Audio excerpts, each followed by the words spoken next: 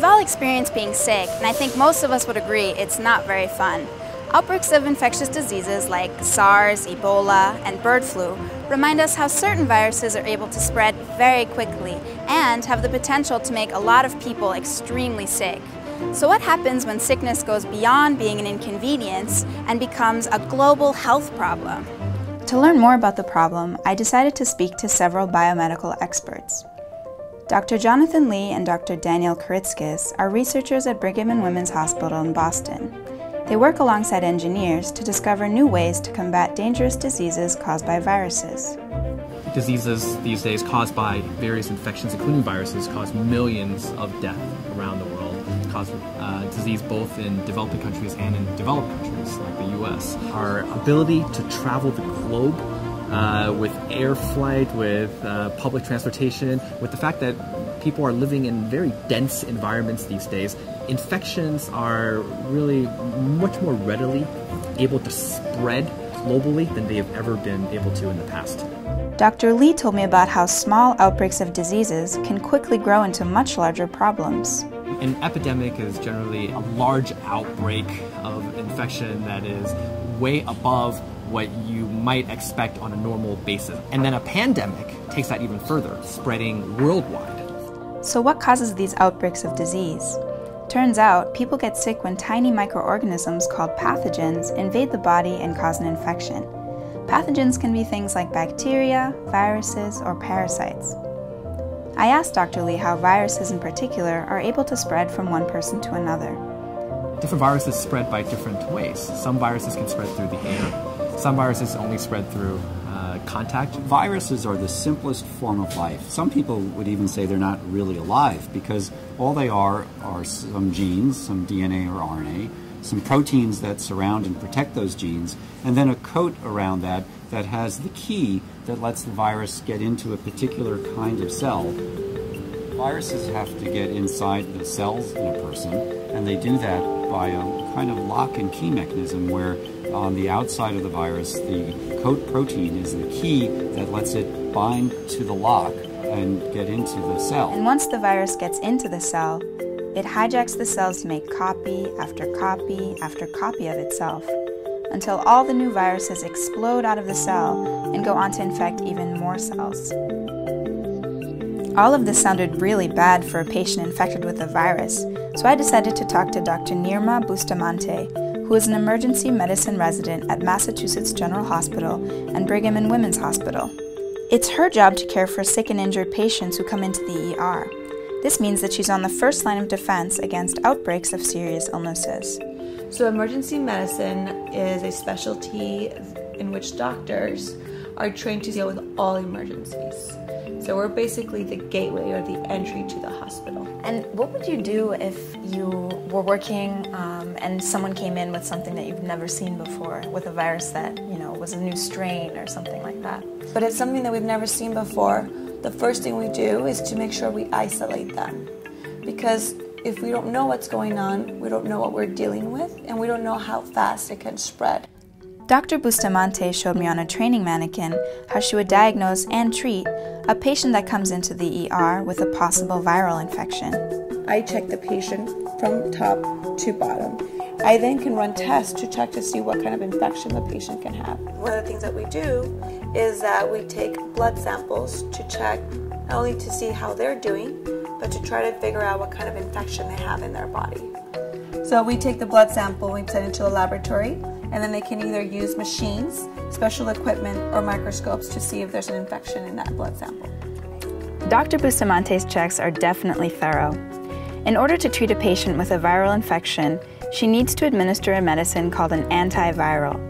Antivirals are special drugs that are designed by biomedical experts to block viruses from spreading to new cells within the body. Back at the research lab, Dr. Lee and Dr. Kritskis are working to find a solution that can be engineered into an antiviral that Dr. Bustamante can give to her patients. They use something called the engineering design process, which is a tool that engineers use to help them solve problems. The first step is identifying the problem. People are getting sick from a specific type of virus. Then, they investigate the virus and any similar viruses that biomedical engineers designed antivirals for in the past. They'll then imagine solutions and plan the antiviral designs carefully before creating them and testing them on samples in the lab. Here in this lab, we test antiviral drugs to see how they work against viruses to stop them from growing in cells, with the hope that we can then put them into people to be able to treat infections that are caused by viruses. Remember how Dr. Karitskis talked about how a virus has a key that's able to get inside of a cell that's locked? What we'll show you in the lab is how we're testing antiviral compounds that are really gumming up the lock and preventing the key from getting into that lock. Because we need to understand what are the different parts of the virus and how do they work together so we know what parts we can try to block. To see this process in action, I had Dr. Lee take me into the lab. This is where we work with actual live viruses. Most of the reason we work in this kind of laboratory is to make sure that splashes and fluids that contain the virus don't get on our skin, get in our eyes, or on our clothes. And that's the reason to be so careful in how we're working with the virus. So it's an extra level of safety when you're Exactly. testing. That's right. Dr. Lee introduced me to Hayat, who is the researcher in charge of growing viruses, infecting cells, and testing potential formulations of antivirals. Hayat showed me how they grow human cells and viruses for their research. So what we have here is basically food for the cells because they need nutrients to grow and thrive. But why would you want to grow viruses? Aren't viruses bad? Because we want to learn how they work within the body, and we want to be able to simulate that as best as we can.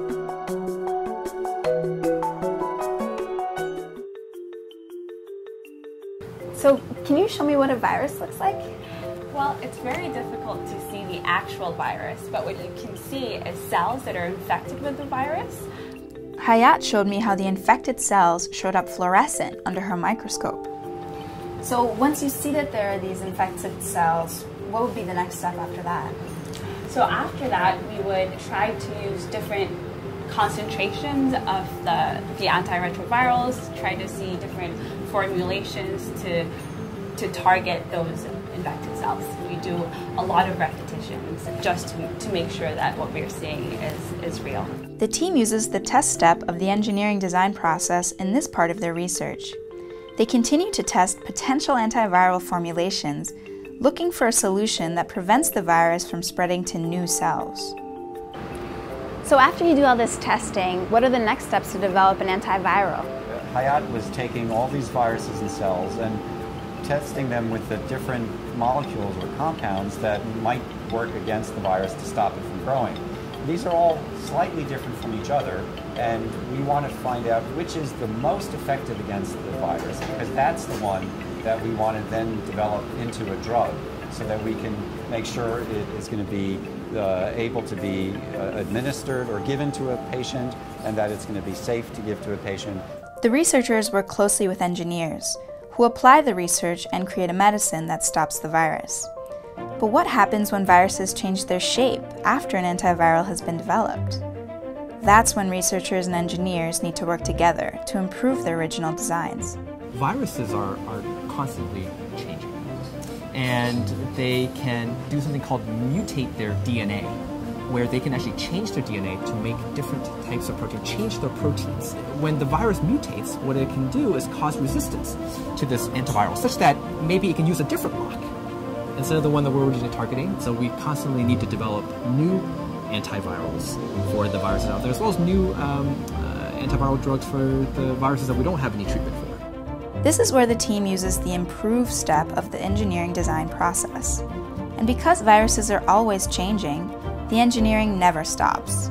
This also means that they have to communicate with other biomedical professionals in order to stop the virus from spreading. Engineers have to continue going through the design process to create new antivirals that address a virus threat that is constantly changing. It's pretty amazing to think about all of the people involved in helping to stop the spread of viruses. Now that I know how quickly viruses can mutate and spread from one area of the world to another, I'm even happier to know that there are teams of doctors and biomedical engineers stopping viruses in their tracks. But at the rate that viruses can mutate and change, who knows? Maybe you'll be the biomedical engineer that comes up with the ultimate antiviral to stop them all. Achoo!